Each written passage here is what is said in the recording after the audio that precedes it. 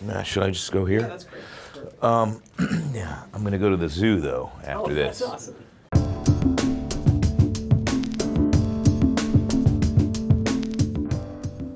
What'd you think?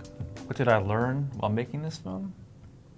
Learned how to keep an iPhone warm with a foot warmer. Yeah, well, I embraced them dying. Yeah. You know, I like it when phones die. Yeah. So, other than that, it's hard to process what you learn. It takes a while to come out of a movie, out of that fog. But I'll tell you this: it was, you know, flexing a whole lot of new muscles. I had no idea what I was doing, and I had to fake it till I made it. Well, I was pretty worn out after this film. I guess I'd finished WESTWORLD maybe 6 months before, and I went straight from WESTWORLD to a film that we shot in an actual working maximum security prison. I went back to New York. I did another film, and then went to Cincinnati first of the year to do Emilio Estevez's film, which just played here. And then shortly after that came up to Alberta, and pretty rugged terrain out there, which we explored pretty, you know, relatively extensively.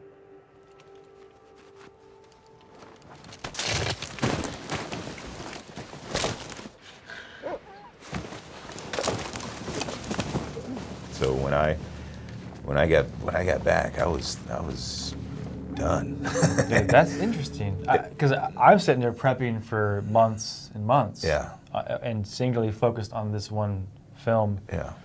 for the better part of a year and a half, and I had no idea you had just done like 5 other projects. Yeah, yeah. Talk about switching gears. Yeah, and it was a great culmination though, this piece, but the elements are so much a part of the storytelling, you know, by design.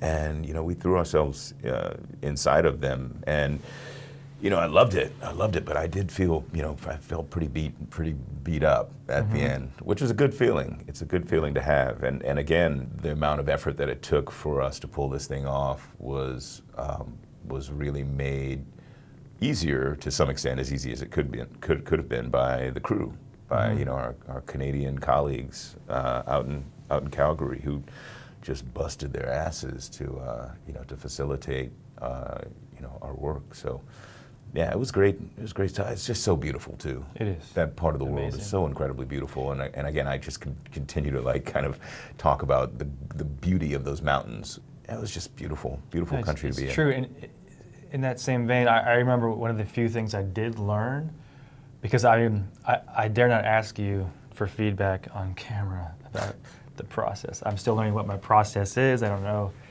what I'm doing. I'm finding my legs as I progress throughout my career, but one thing I wasn't doing between my last 3 films was having any fun, or having the presence of mind to recognize and be grateful.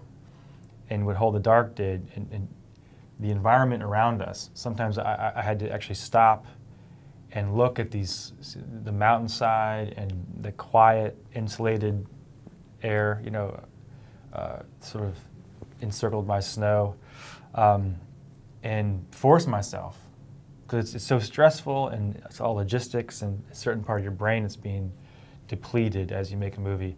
I said, no, I'm gonna, you know, amidst all this tumult and, oh, we can't get a snowcat up here, we can't bring a techno crane in this area. Why are we scouting it then? If I can't shoot here, why am I here?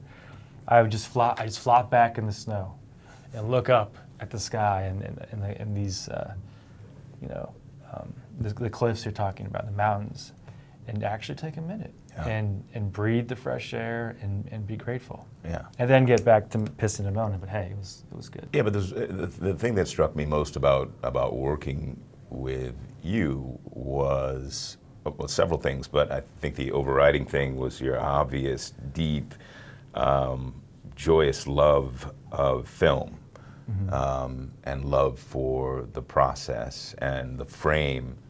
And I remember at one point, you know, when we shot that piece, walking across that that frozen river, I guess it was river valley, looking at that huge vista, and you're like, dude, that's the most beautiful thing I've ever shot, I've ever photographed. And it was just, you know, it was infectious, you know, that spirit. Yeah, I still haven't learned how to work with actors. So I'll get some. We had our moments. You know? No, it's a matter of, it's a language that I don't quite know. I mean, I know story, I know beats, I know how to find, as you say, the music. When I hear it, I'm very much in tune, and I think I can help guide. But I should read one of those, like, how to talk to actor books, right? Nah. Just don't line read. That's the main one I know, which I never try. But you have a very specific eye, a very specific frame, and that's fantastic. You know, you have like a totally clear cinematic vision in your head about what you're getting now and how that slots into the overall narrative, but it's all determined, the footsteps along that narrative journey are determined by each frame, and you got it dialed in. And the thing that I found sometimes is I'd show up on set and it'd be like, what? We're doing, what? But 99.9% of the time, it all made sense and it all served the interests of the, of what I needed to do. And, so I had to figure out a couple of times to bitch about something, though. If it's it can't all be perfect, then that makes me feel uncomfortable. Well, no, but I think any small friction we had was, and I welcome it because you care. Well, that's, And for me, that's the big thing, is having input and having a real stake in the story we're telling. And that's, Yeah, well, it was a big, big monster that we were, we were pushing up that snowy hill, so.